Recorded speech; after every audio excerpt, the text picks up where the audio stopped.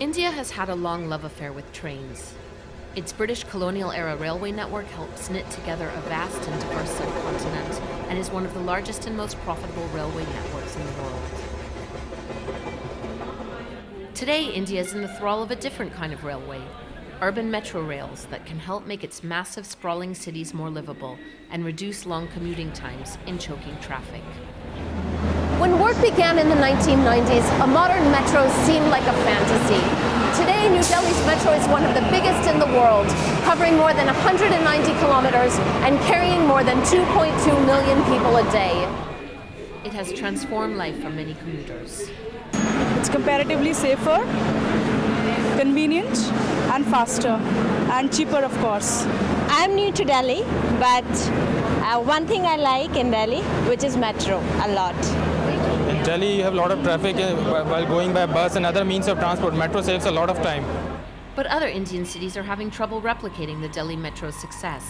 In India's IT capital, Bangalore, members of the lower castes are upset about moving a statue of one of their heroes, and the dispute has held up progress for months. Bangalore's metro planners had hoped to have a 42-kilometer network running by the end of this year, but right now the network is less than 7 kilometers and has just 6 stops. To the people who are traveling in this route, it's very helpful for them. But when the network stands in the city, within like 2-3 years, it'll be very helpful for the entire people. Yeah. The disruptive construction process is adding to the pressure on India's already congested streets.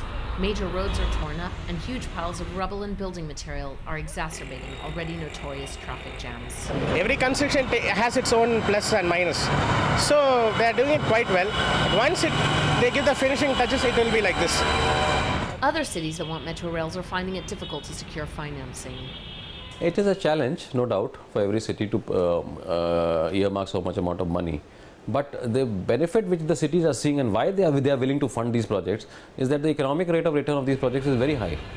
For example, phase 1 of the Delhi Metro cost about $2.3 billion for the Delhi Metro as a corporation. And this cost has already been recovered in 5-6 years, not by the Delhi Metro, but by the city. As more and more cities start planning metro rails to deal with the chaos on their streets, major international engineering companies are increasingly looking to India as a promising market. Today, the metro trains company Bombardier, they have a factory in Savli. Alstom, I believe they're opening a factory in Chennai.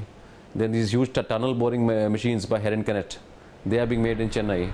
So they are watching with the cities coming and the metros coming. It's become a very big base for metro manufacturers also. It's going to be quite a huge industry now. India has struggled to build modern infrastructure to keep pace with the demands of its growing economy. Roads are inadequate, power is in desperately short supply, and even telecoms are erratic. But New Delhi's metro has proven that India does have the capacity to build world-class facilities. India's love affair with trains is unlikely to fade anytime soon. Amy Kazmin, Financial Times, New Delhi.